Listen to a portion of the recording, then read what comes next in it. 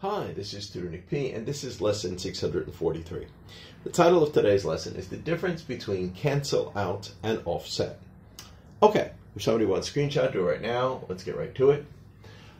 If one thing cancels out another, it negates or takes away from something, especially something good, useful, or that one wanted. So cancel out tends to be more negative. It's taking away something that was positive. If one thing offsets another, it balances the effects of something, and the final result usually leaves one with no advantage or disadvantage, or kind of close to it. I don't know if it's always exact. The term offset is used to make up for or compensate for. So offset tends to be more positive. You already got a loss, and you're trying to make up for it to get rid of that loss. So actually, they're kind of similar, but looking at it from two different points of view. All right, let's continue. All right, we got several examples to show just how this is used. Every illegal vote for the other party will cancel out a legal or rightful vote for our party. So, yeah, that's if you felt like the other side was cheating and they keep adding all these illegal votes, no matter how many more you can get on your side, it keeps canceling them out. So it's taking away. So every illegal vote is taking away the legal vote. So in that sense, it's canceling out. We'd be a little more likely to use cancel out.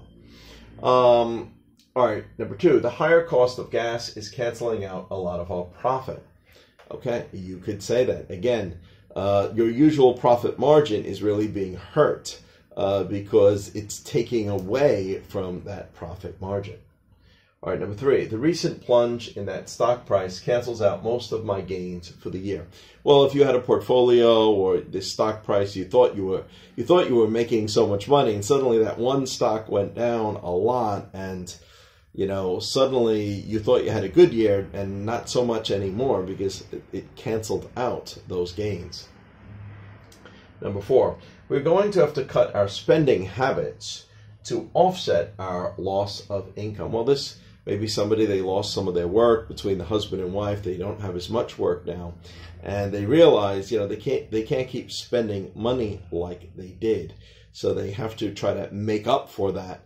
And in this case, they're going to try to cut their spending to do that. Number five, that company decided to raise its prices to offset increased cost of the production material. So the materials that they were buying to make the product went up. And therefore, if they don't do anything, their profit's going to go down. So they have to raise the prices to kind of offset those, the bad extra prices, the higher prices. All right, number six, the extra demand in the Japanese market helped to offset our losses in the German market. So maybe you're selling two different markets. One market went down, but the other market went up, but it helped to offset them, helped to make up for the other losses, helped to compensate for the other losses. Okay, anyway, I hope you got a better feel now of when you're more likely to use one than the other. Thank you for your time. Bye-bye.